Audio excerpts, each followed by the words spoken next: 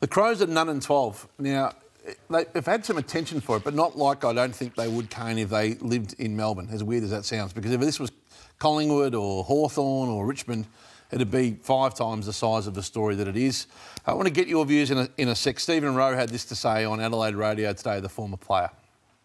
I don't have words. That third quarter, nothing short of what I call football embarrassment. I'm just losing faith in Matthew Nicks's messaging, his system, his game style and his method. This isn't all on him, by the way. I still cannot see what in God's name they're doing and what they're working on and where the improvement is. There's ruining of reputations here and careers, whether it's recruitment, development, coaching, fitness, PPT and the leaders. I'd put a bloody bomb under the whole lot.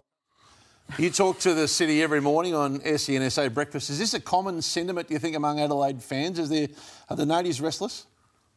Building, Hutchie. I don't know that they've got any faith in the people that are running the club to get them out of this mess. Now, when is that going to happen? What's the time frame to do that? And who's leading the charge out of it? So, look, they'll get rid of a few assistant coaches and that'll be the Band-Aid over the wounds at the moment at the end of this year. But it's above that.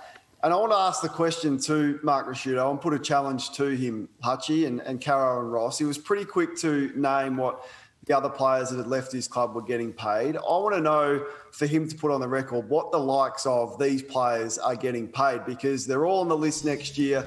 Sloan, I reckon's on 800 plus. He's got 3 years to go on that contract. He's about to turn 31. Walker's 750. He's contracted. Talia looks done. He had 6 kicked on him by an unfit Aaron Norton on the weekend. Gibbs isn't playing and Lynch looks to be, towards the back end of his career. That is a massive chunk of your salary cap. Who's made that decision?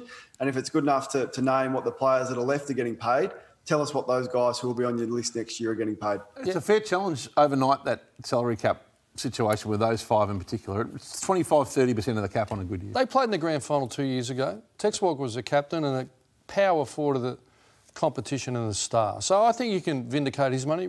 Sloan, I really rate. I think he's their key leader going forward. He's the bull elephant that you want to keep going. Tom Lynch was in all-Australian form. I think Gibbs you could question on his form at Carlton, but when you go after him, you've got to pay him more. And Taylor, maybe a bit too much. So I don't think there's too much you can bleed on. That doesn't stack up going forward, though, those 5, does it? Like, you can't carry that for another 2-3 years. Well, I think the TPP's been renegotiated as we speak, and there's no way they will earn that money.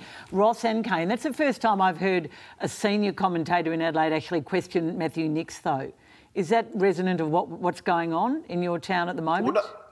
Well, no one blames Matthew Nicks for the situation that they're in. But what we need to see is now some game day coaching. So what do you do to rectify Marcus Bontempelli, who's had 16 halfway through the second quarter and no one goes near him? What's the tactic there? What's the tactic when you're rucking against Josh Dunkley and Riley O'Brien, who's got 10 centimetres on him, dominating the hit-outs but lose clearance by 29? What's their ball movement? Why are they averaging the scores that they're averaging and why can't they defend? So we haven't seen anything, and I'll put it back to Ross as well, from Matthew Nicks, that has shown he's learning the craft 12 games into his coaching career that we didn't see at the start of the year. Where's the development? And what you mentioned then, that's more than the senior coach. That's the midfield coach. If it's a ruck issue and it's Bontempelli, where's the assistance coming from? But I've seen some moves as well. I've seen Rory Laird go in there and look like an all-Australian midfielder. So he has done some positive things and they've been in some close games.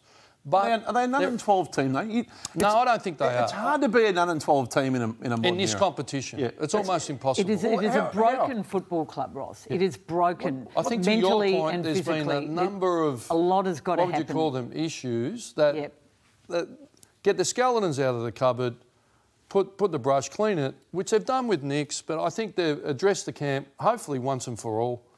Those that want to be there and build this club up, a proud football club, they need to get the workers in and they need to continue to draft young talent and senior players that want to be there and want to fight the fight. He wants to play a very conservative manner. Is that the right thing to do? That surprises me. He's got no pressure on him. I would think... I'm termed a defensive coach, but I think Malcolm Blight made a comment. Give them some hope. I think David Teague, we say, well, you're 4-7 or whatever you are, but you've lost 6 close ones, but you are scoring. I think... if there's any shackles on, let them go. Let Tex Walker kick a bag. Let Tom Lynch do what he does. Not a lot of leadership in that football team, right? Well, I think that's the issue, isn't it? And I really, that really was evident grand final game. I watched that game. They went in favourites. I thought they went by 5, but the Tigers were harder and the leaders, particularly in the front half, didn't fire.